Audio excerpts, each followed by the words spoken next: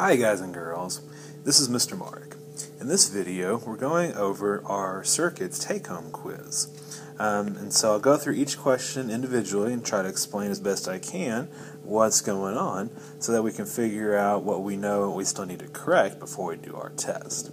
So our first question says the resistance of an object is inversely proportional to what?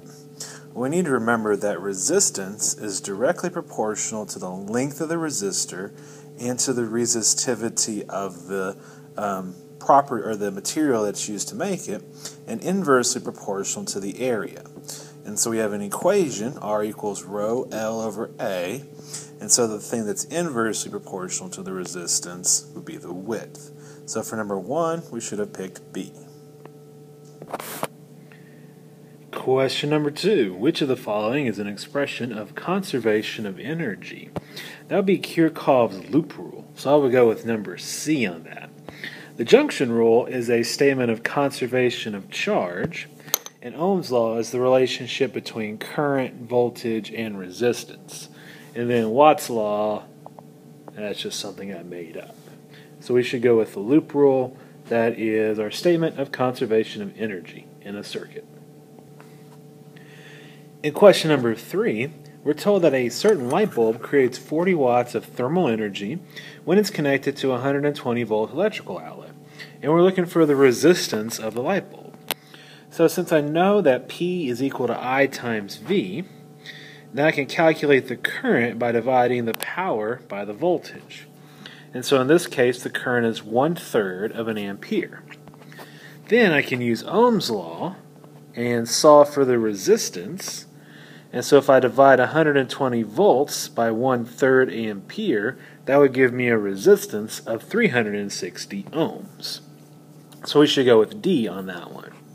Now there is an alternative way to do this.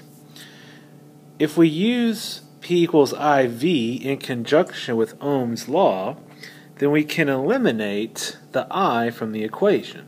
In other words, we don't have to calculate the intermediate value of the current. And so the equation now becomes P equals V squared divided by R. And solving for R, that would give us V squared over P. And so that would be 120 squared divided by 40, which would also give you 360 ohms. So remember, we have 3 different equations for power, the thermal energy dissipated in a resistor. We can use them whenever appropriate.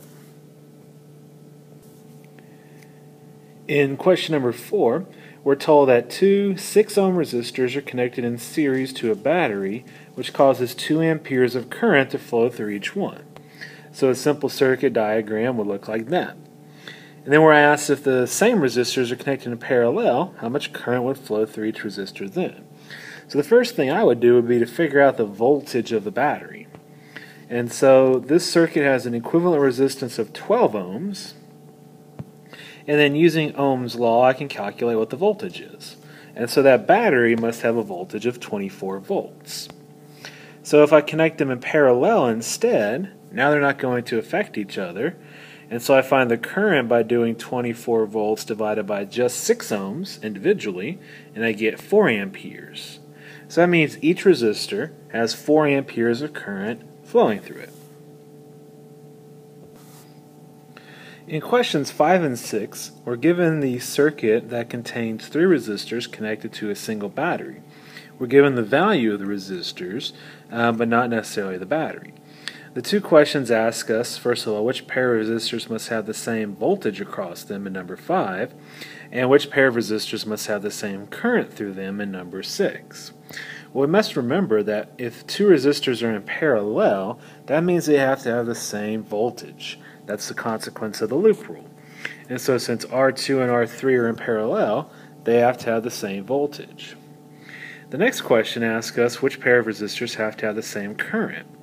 I know it can't be R2 and R3 because they have the same voltage but different resistances. That means they have to have different currents.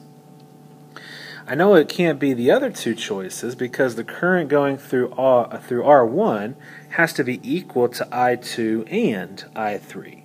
So in other words, the currents going here and here add together to produce the current going through there.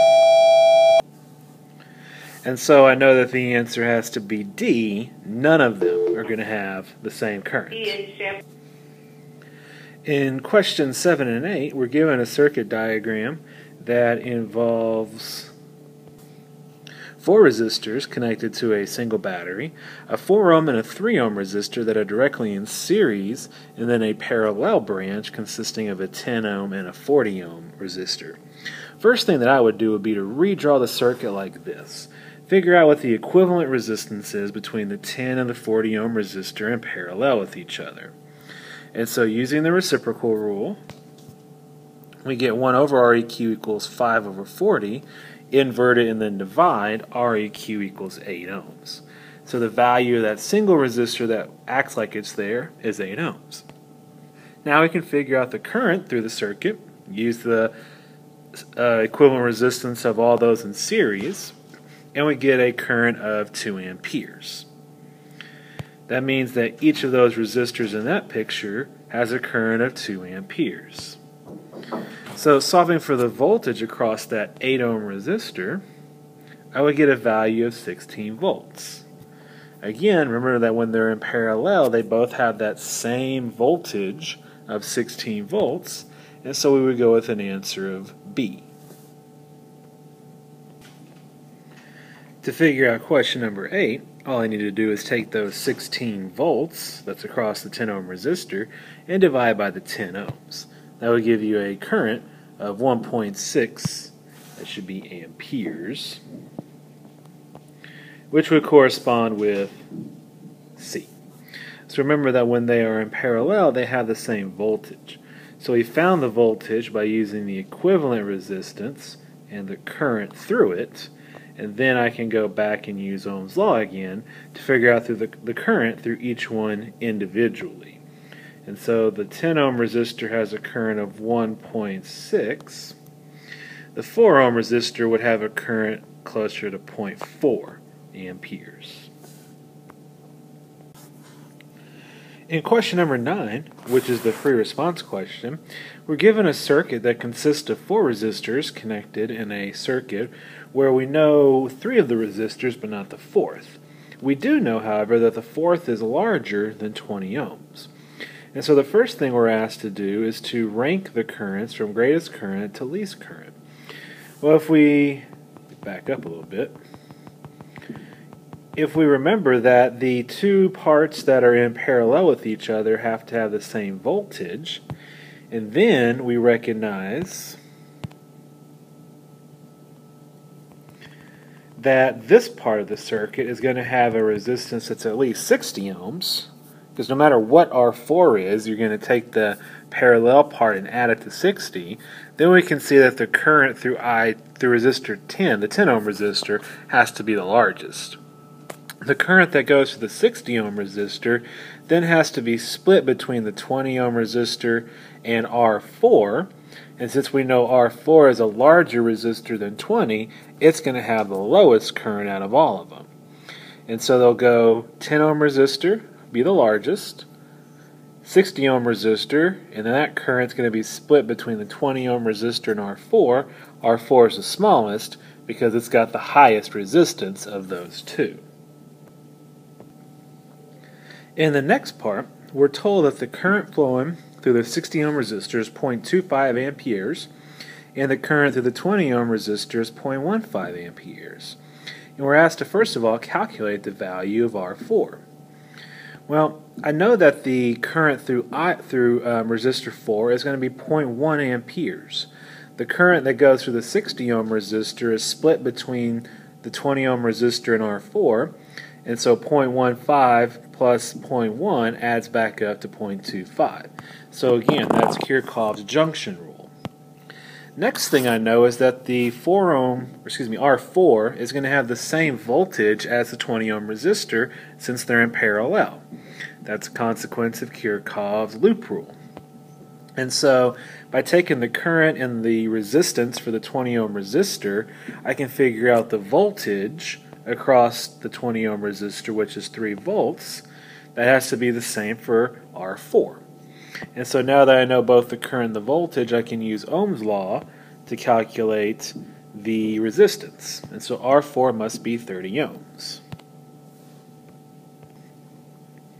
The last part of the question asks us to find the current through the 10 ohm resistor.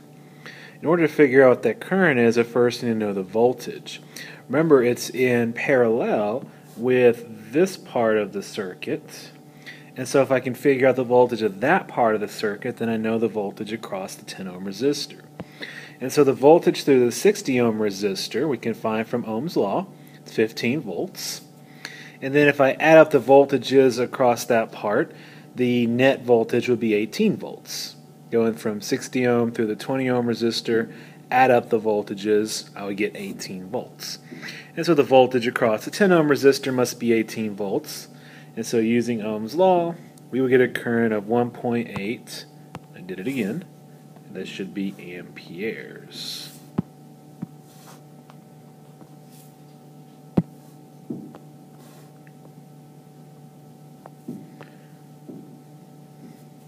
That's the last question on our quiz. If anything that I've said doesn't make sense or you still can't figure out where you're going wrong, please let me know. Otherwise, try to make sure that you don't make the same mistakes you may have made on your quiz on your test, which is next time. Thanks, and bye-bye.